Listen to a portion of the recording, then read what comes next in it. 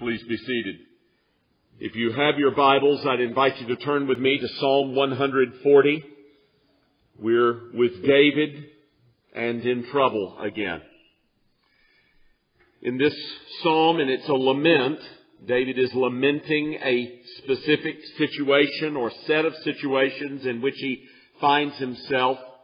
There are men who have evil in their hearts, who intend malice towards him, who are slandering him, who are endangering him, and he's crying out to God for help. In the course of doing that, if you'll follow along, in verses 1 to 5, he acknowledges the situation that he is in. And then secondly, especially in verses 1 and 4, he lifts up a specific petition for deliverance. So in verses 1 to 5, you find an acknowledgement of his situation that's fairly specific.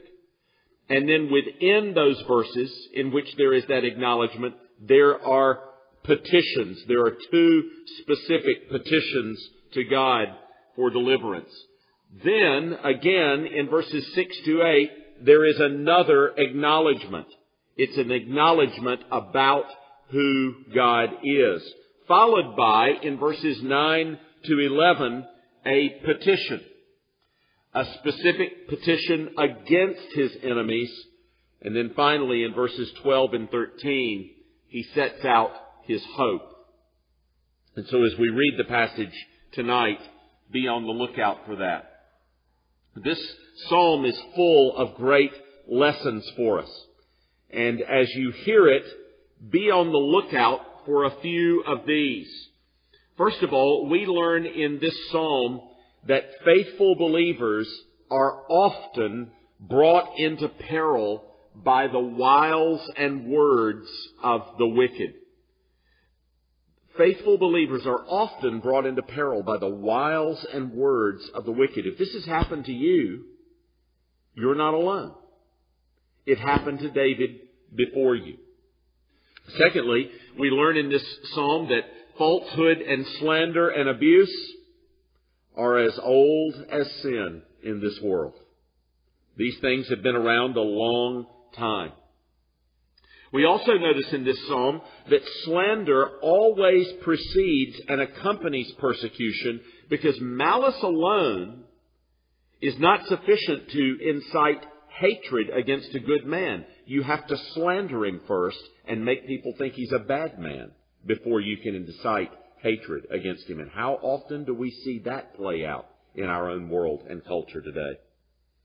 It isn't surprising then, is it, that the New Testament treats the Psalms as a major witness to human depravity. When Paul wants to sum up how bad human beings can be in Romans 3:10 to 18, where does he go?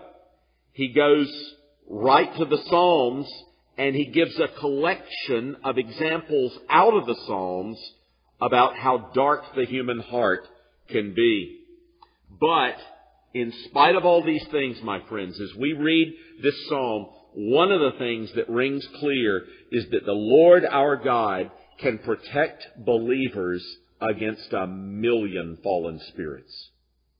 Line a world of demons up, array them against a believer. The Lord is sufficient to protect us. And this psalm reminds us that good men and women live by prayer. We're always dependent upon the Lord, and we live by our cries of help to Him. And in this psalm, we'll see something that's very much the order of the Christian life. Before exaltation, there is humiliation. Before there is rest, there is suffering. Before there is a crown, there is a cross. And before there is glory, thank heavens, there is grace. Let's look to the Lord in prayer before we read this, His Word. Heavenly Father, thank you for the Word of God. Speak especially to brothers and sisters who may be gathered here under that Word tonight, who know all too well, all too poignantly and pointedly the circumstances, the situations that are recorded in this psalm. Speak to all of us so that we might know what to do in time of trial, and especially when our persons and characters are under assault unjustly. Open our eyes, Lord, to behold the truth in your word, which you have inspired and which is profitable for our training in righteousness. We ask these things in Jesus' name. Amen. To the choir master, the Psalm of David. Deliver me, O Lord, from evil men. Preserve me from violent men who plan evil things in their heart and stir up wars continually. They make their tongue sharp as a serpent's, and under their lips is the venom of asps. Selah. Guard me, O Lord, from the hands of the wicked. Preserve me from violent men who have planned to trip up my feet. The arrogant have hidden a trap for me, and with cords they have spread a net. Beside the way they have set snares for me. Selah.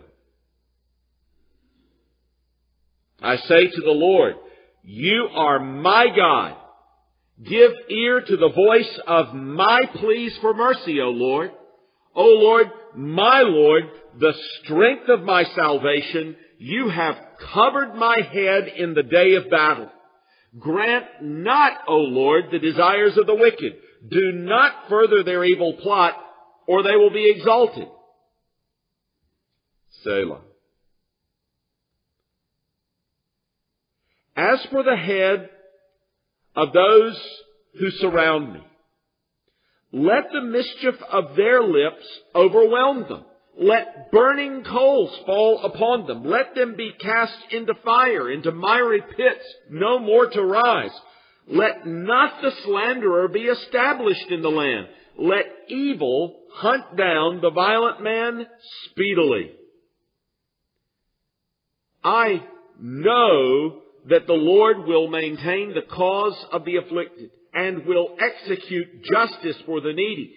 Surely the righteous shall give thanks to your name. The upright shall dwell in your presence. Amen. And thus ends this reading of God's holy, inspired, and inerrant word. May He write its eternal truth upon all our hearts. I wonder if some of you know what it is to be the object of untruth, deceit, and slander. To have your character called into question. To have your person denigrated.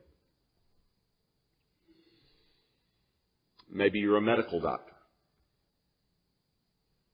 And you have served not only well, but above and beyond the call of duty in a difficult case. And you've been rewarded for your trouble by a frivolous lawsuit.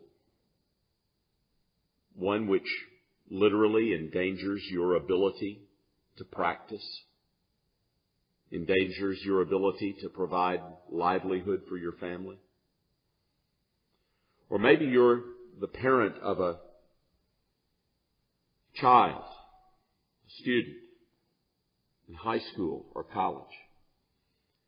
And malicious, untrue rumors have been spread about your child that have deeply wounded them and broken your heart. Or maybe you have attempted to serve in the public sector, and you've attempted to do so with integrity. But in the rough and tumble of political life, your very character has been called into question. Your good name has been sullied by the false accusations of others. And we could think of 1,000 other circumstances. But maybe you know what that's like. That's where David is tonight. Faithfully seeking to serve the Lord, his name called into question, his person threatened. Evil men lurking to do malice to him. How do we respond? Well, there are two things that I want to look as our great rubric to look at with you tonight is our great rubric for understanding this passage. And the first is this. What does Psalm 140 teach us about what to do, believe, and pray when we are under the duress of malice, slander, and deceit? What do you do? And this psalm tells us, the Lord is so kind. When that happens to you, if you know what that's like, it addles you. You almost can't think. You can't think straight. You worry. You do that well. But you can't think straight. What do I do? And God is so kind. He tells you exactly what to do. Look at it here. You acknowledge, you petition, you acknowledge, you petition, and you hope. 5 things. You acknowledge, you petition, you acknowledge, you petition, and you hope. The first acknowledgement this psalm teaches is the acknowledgement of our circumstances. The psalmist begins in verses 1 to 5 very clearly acknowledging his circumstance in this lament. Or in the words of Martin Luther, we acknowledge that did we in our own strength confide, our striving would be losing. There's no candy coating here. David's response to the situation is saying, well, it's not so bad. Not as bad as it could be. Really not the worst situation I've seen before. Though the latter may be true. David may have been in tighter spots than this. But he doesn't downplay the seriousness of the situation that he's in. He articulates it. He spells out his circumstances. He laments it to the Lord. He holds it up before the Lord's eyes. Look at what he does in verses 1 to 5. He says, there are wicked, violent, arrogant men. They're planning evil against me and they're slandering me. He spells it all out. Look at the language in verse 1. Evil men. Violent men. Verse 2, who plan evil things in their heart and stir up wars continually. Verse 3, they make their tongue sharp as a serpent's, and under their lips are the venom, or is the venom of asps. Verse 4, the hands of the wicked, violent men who have planned to trip up my feet. Verse 5, the arrogant have hidden a trap for me, and with cords they've spread a net. Beside their way they have set snares for me. He acknowledges his circumstances. Do you remember to do that to the Lord? If you're like me, in these circumstances, I'm instinctively trying to figure my way out. Rather than going to the Lord and say, Lord, these are my circumstances. I need you. David teaches us to acknowledge our circumstances of the Lord and then to petition Him with our need. That's the second thing. From the acknowledgement of verses 1 to 5, you see, especially in verses 1 and 4, a specific petition, a plea from David for deliverance, preservation, and protection. He acknowledges his need to the Lord. In the words of Martin Luther, our ancient foe doth seek to work us woe. He says, Lord, I need you. I need you for deliverance and preservation and protection from these men. Look at verse 1. Deliver me, O Lord, from evil men. Preserve me from violent men. Then look at verse 4. Guard me, O Lord, from the hands of the wicked. Preserve me from the violent man. He acknowledges his need. He goes to the Lord with a plea, with a petition. He acknowledges his circumstances, and then he comes back to the Lord with a plea, a petition pertaining to his need. Deliver me, preserve me, protect me. In other words, he acknowledges the necessity of going to God to resolve this situation. He can't fix it on his own. Do you remember, well, it's been a long time now, it was back around 1987 when Ray Donovan, the former Secretary of Labor under President Ronald Reagan, had been accused of wrongdoing, of felony wrongdoing in a construction case in the state of New York. And he was acquitted by the court of all charges. And after he walked out of court, he very famously said, "What office do I go to get back my reputation?" And David is acknowledging here, there's no office he can go to get back his reputation. He's got to go to God. Only God can answer this situation. Only God can fulfill this need. And so David not only teaches us to acknowledge our circumstances, but to plead to the Lord our need, because He is the only one who can answer. And then, if you look at verses 6 and 7 especially, having recorded our circumstance and our need, now the focus is on our God. He acknowledges his circumstances, he petitions his need, and then he expresses trust. And he especially expresses trust in the person of his God. You are my God. You are my strength. You have delivered me in the past. Or, in the words of Martin Luther, a mighty fortress is our God, a bulwark never failing. Look at what he does, especially in verses 6 and 7. I say to the Lord, you are my God. Give ear to the voice of my pleas for mercy, O Lord. Now you can immediately see what he's doing. He is making a confession of faith about God in order to embolden his confidence in prayer to God and in God's answer of his prayer. Lord, you're my God. Hear what I pray. He confesses something about God, which emboldens him both to pray and to believe that God will answer that prayer. You are my God. Have you ever thought about the confession of faith that way? When you stand up and recite the Apostles' Creed, or you stand up and recite the Nicene Creed, or you stand up and recite the 23rd Psalm, or you stand up and recite some biblical confession of faith, have you ever thought that you're actually emboldening yourself to pray to God and to trust that He will answer your prayer? That's how confession works. To instill and increase confidence in God. And David does that. O Lord, you are my God. We were doing that this morning. Would you take your hymnals and turn to number 5? And didn't you love it when we got to that line, the 5th stanza of number 5, and God is described this way, full of kindness and compassion, slow to anger, vast in love.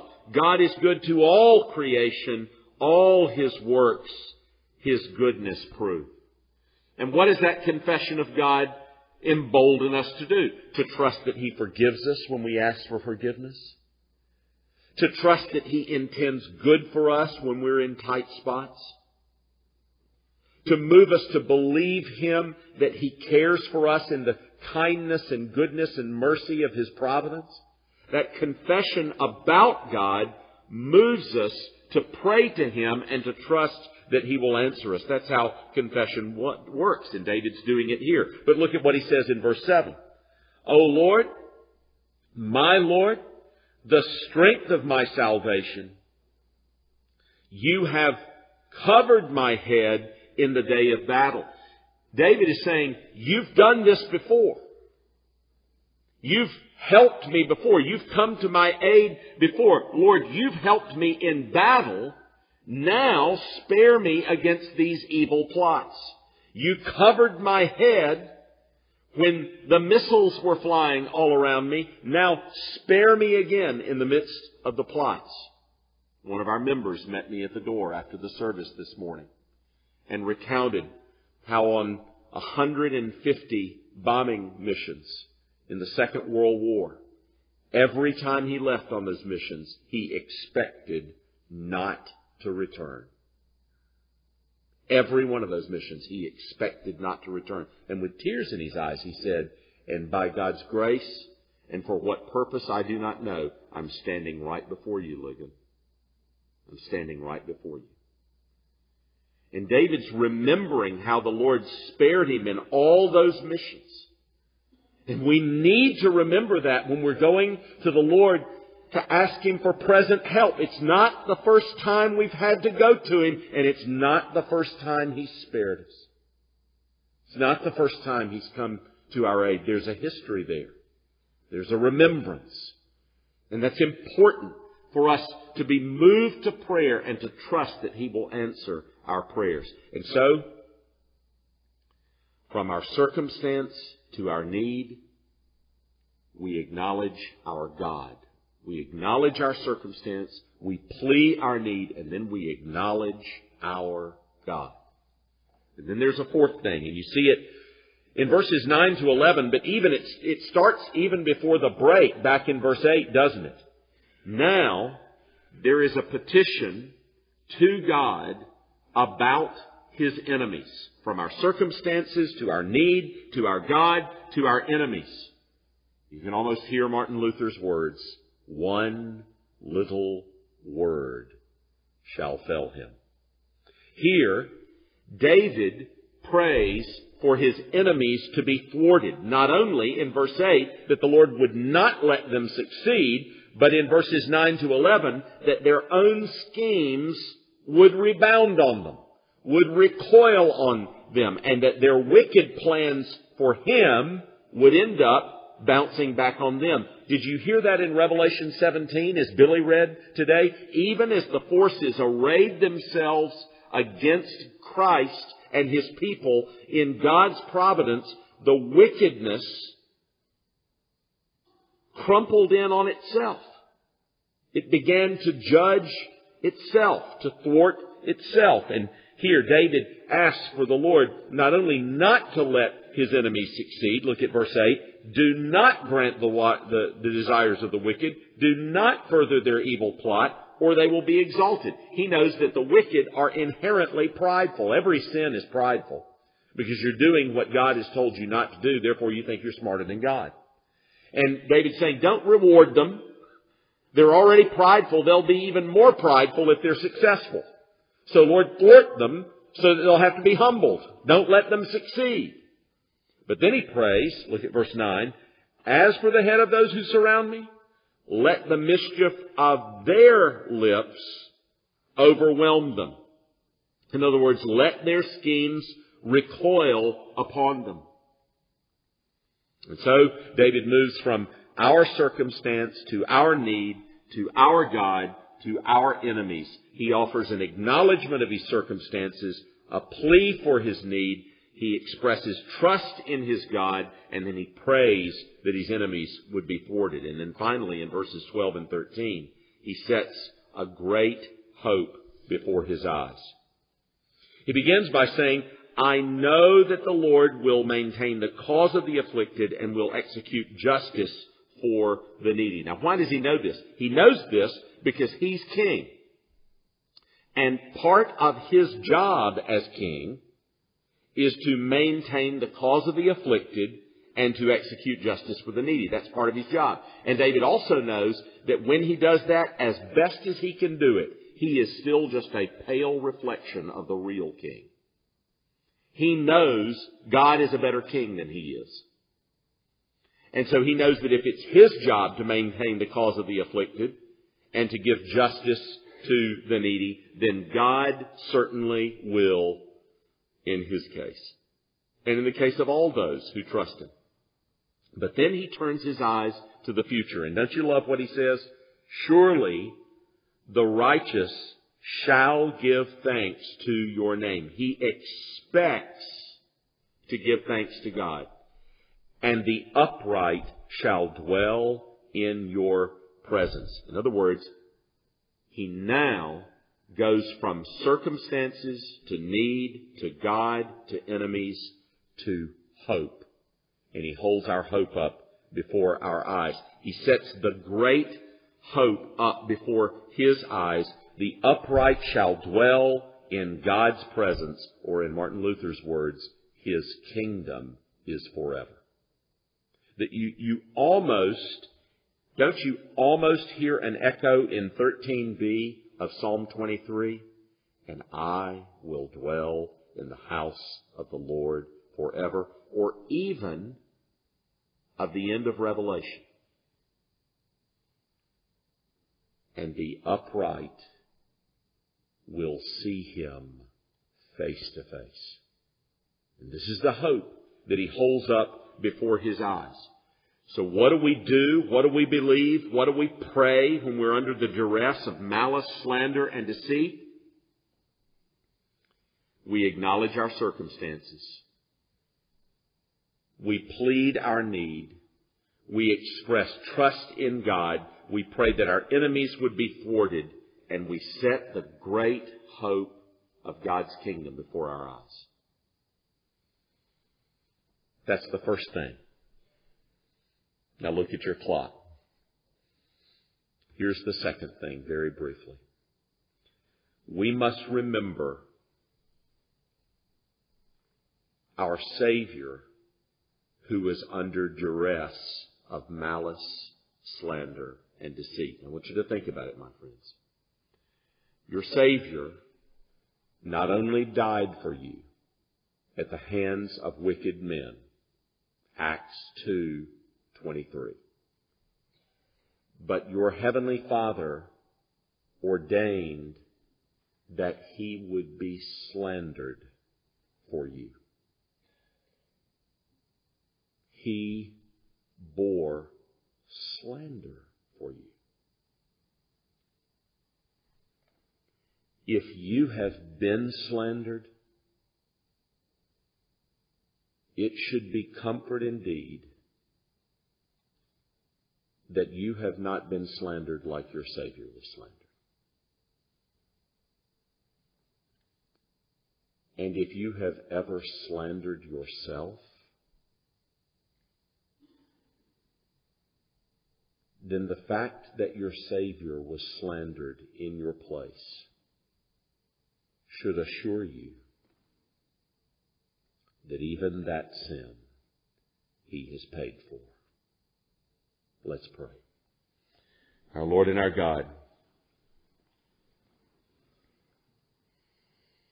thank you for this psalm. Thank you for David's heart cries in trouble. Thank you above all for the Savior who was slandered for us, who experienced deceit for us, who bore malice for us, who died for us, who was buried for us, and who was raised again for us. And we will see Him face to face. Help us then in every trial to trust You, our God, and to hope. We ask this in Jesus' name. Amen.